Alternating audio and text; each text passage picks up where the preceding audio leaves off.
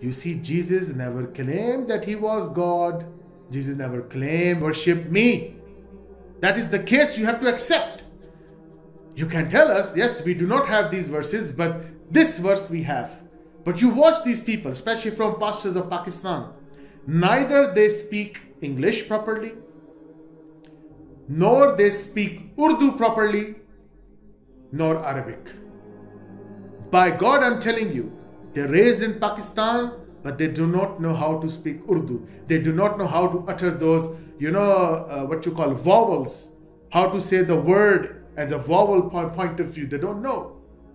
They are very bad in diction. They are very bad in intonation. They are very bad in pronunciation. They are very bad in articulation. Watch them, these people. With the pride and but just donation. Every pastor, look at his face, his eyes, all are for donation. What Jesus Christ said. Sell everything and follow me. You are not of me or does not take his cross and follow me.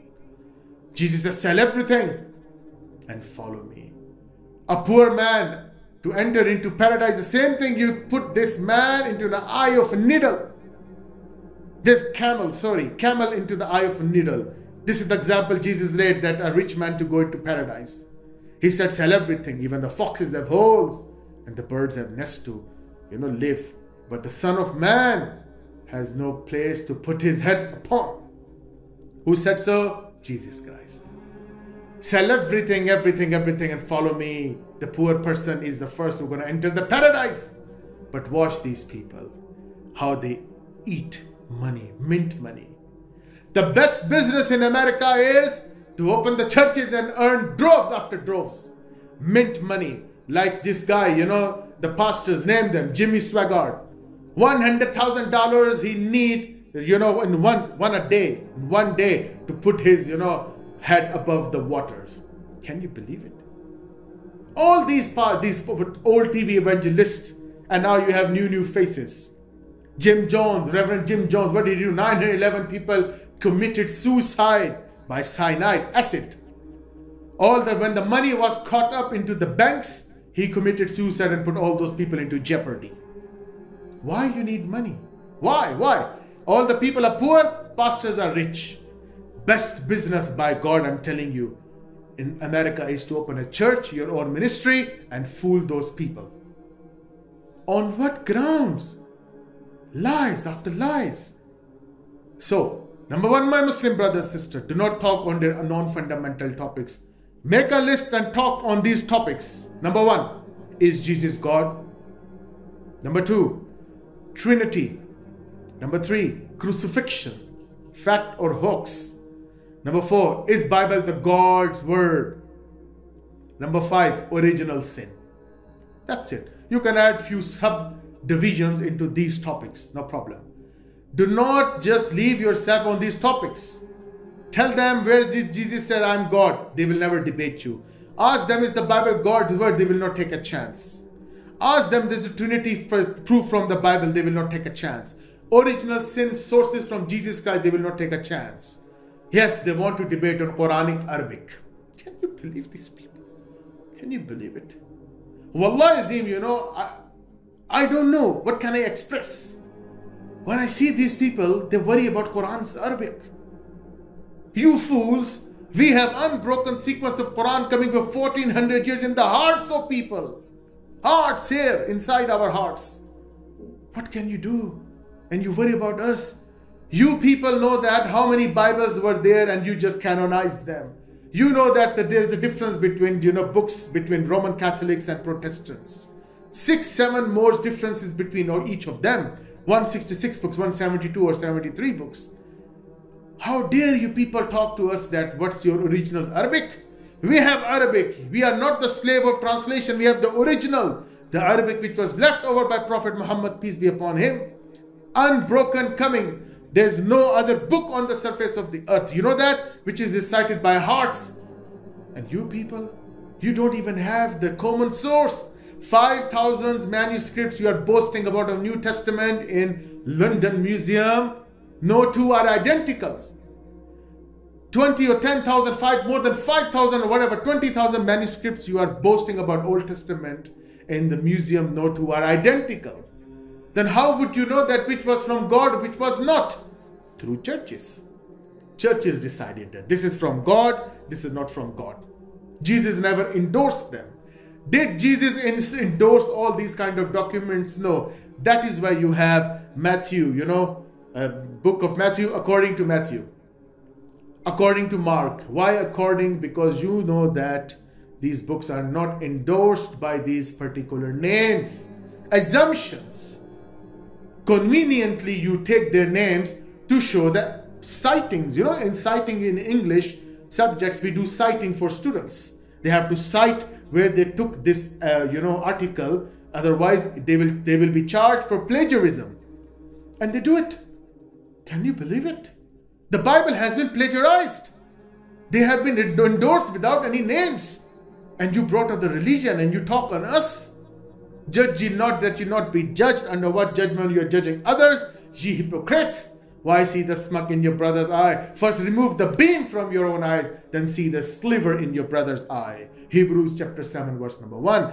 A good hammer, a sledgehammer from Jesus Christ to you people. Worrying about other people. Worrying about things. Swallowing the whole camel, but worry about the gnat. What do you have? What do you have? You're Arabic. You have your Bible in Greek.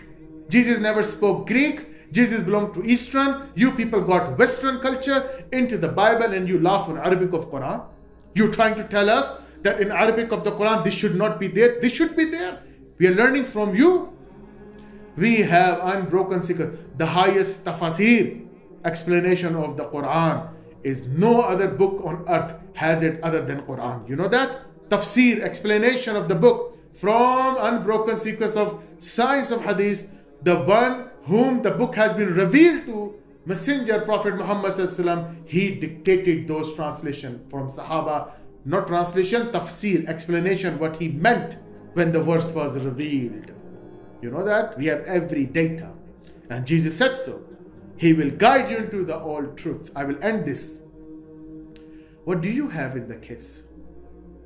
One verse is there. Church wants to make his own interpretation. Jehovah's Witness has his own interpretation. Then Seventh-day Adventist has his own interpretation.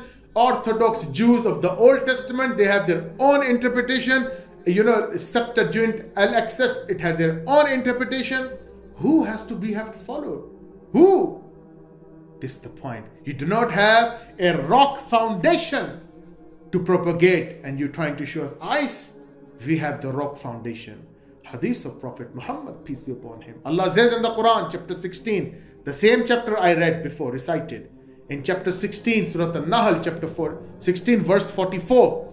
Allah says, O Muhammad, peace be upon him, we have revealed this book to you, and it is your job to articulate, to explain to the rest of the world. Whatever revealed to Jesus, for the sake of acceptance, did he explain who wrote it, who got it? Nobody knows. Nobody knows. Mark wrote, Jesus went to that place, preach gospel.